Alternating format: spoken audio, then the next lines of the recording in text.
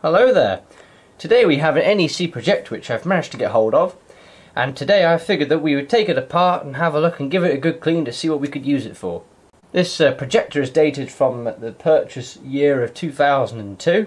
You can see we've got front expansion ports here. We'll have a little tour of the projector and you can see what it features, and I'll even give you the part number.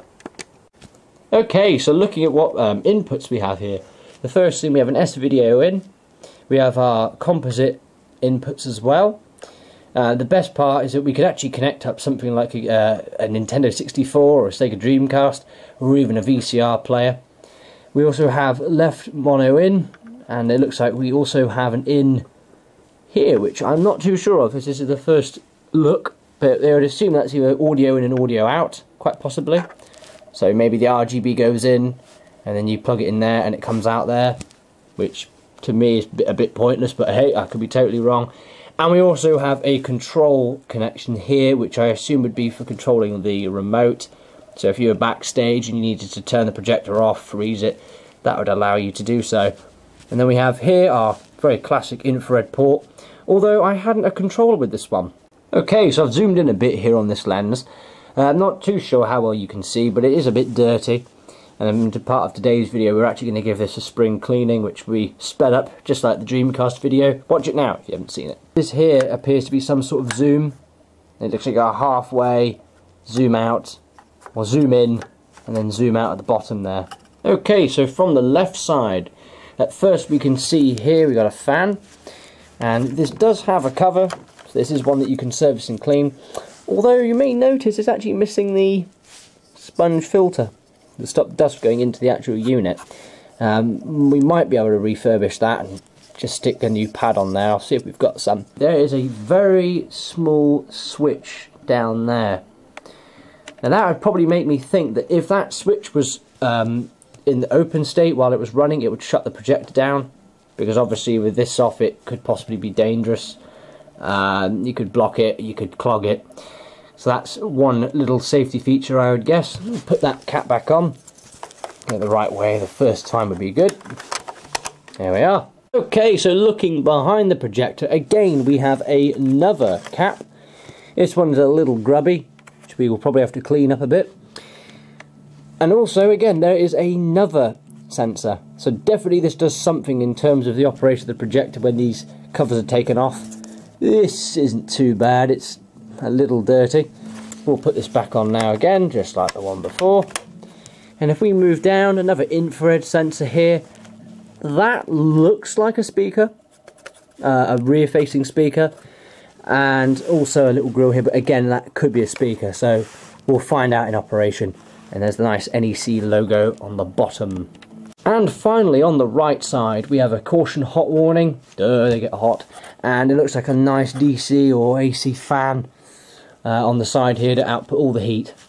Well, we're back on the tripod now, and I think the best thing that we can do is give it a general clean up on the surfaces. It doesn't look too bad. There's a few little scruffs. Again, this is quite a heavy projector, this is a bit awkward. And here we go again, guys. We've got the same tools pretty much for the Dreamcast video. I've even brought one of these along as well to aid light if we need it. So we've got our tweezers here, our clips. We've got our standard crosshead screwdriver, a very small flathead, a nice small crosshead screwdriver, and we've got ourselves well, I promise you that is soap on there, but anyway, we got ourselves some nice cleaner just to freshen it up a bit. Let's get on to the cleaning part.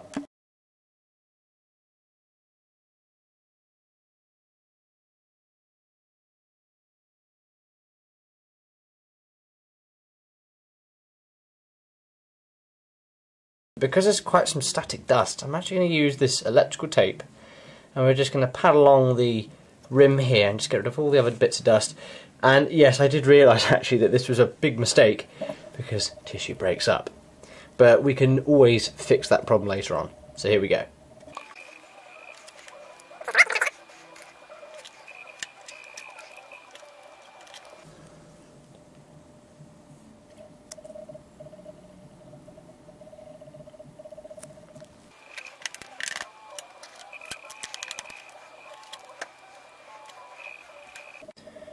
let's just see how much corrosion is actually on those connectors.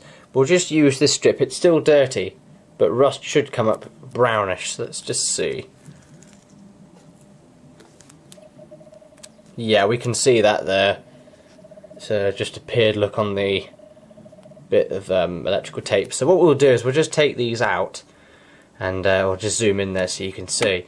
But we'll remove these little screws, and we'll replace them with new ones. Okay, so I did have a quick look around for some more of these little connections here for screwing on VGA cables. The only closest I've got is this one here that I can take off. Now, I don't use this graphics card anymore, but I'll basically just put those ones onto the graphics card. So let's get on with that.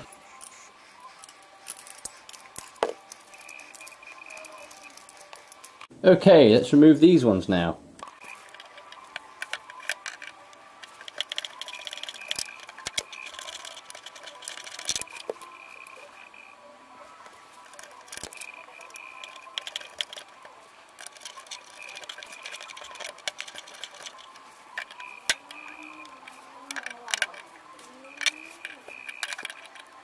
Well, that looks far much better now. I haven't got any for the bottom ones, however, but to be honest, it looks okay. I think it's actually time now that we take this apart and see inside it.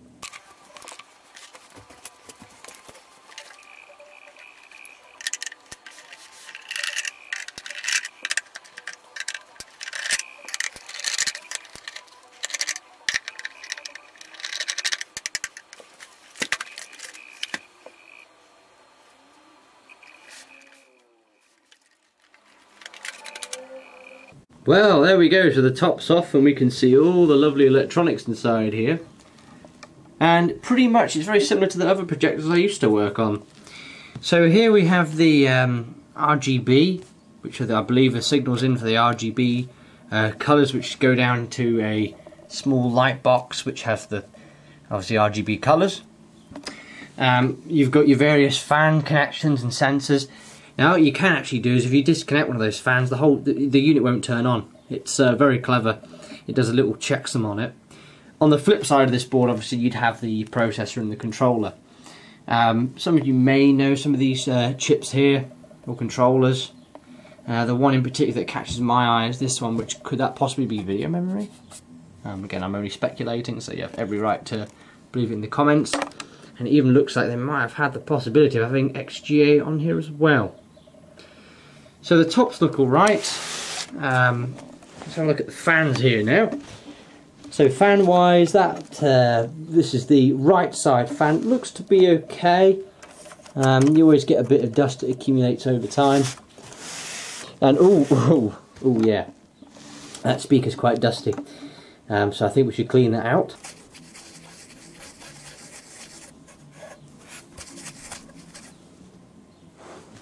There we go, that's much better, more better. And on the left side, that generally looks okay. So, I know that was quite a short look on the insides of this projector, but I figured now I might as well put it back together, power this thing on and see what it does.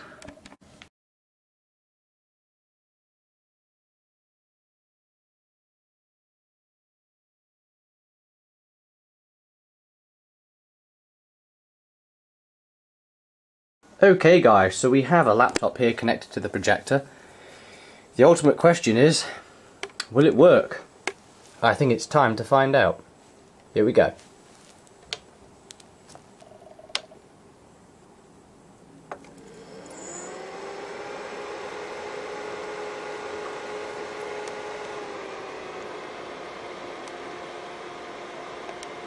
Oh, we have something. I'm terribly sorry if the reflection's crazy. Oh, we have something! Hooray! So actually, that is what I'd expect to see. Let's see if we can boot it. And hey, it works.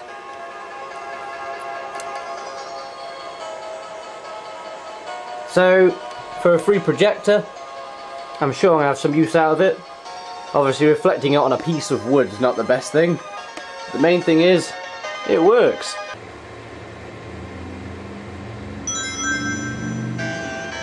Look at that.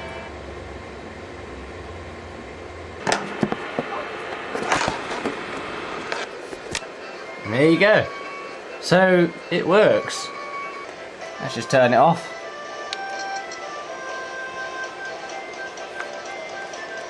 And just so I don't get copyrighted, there you go, mute that.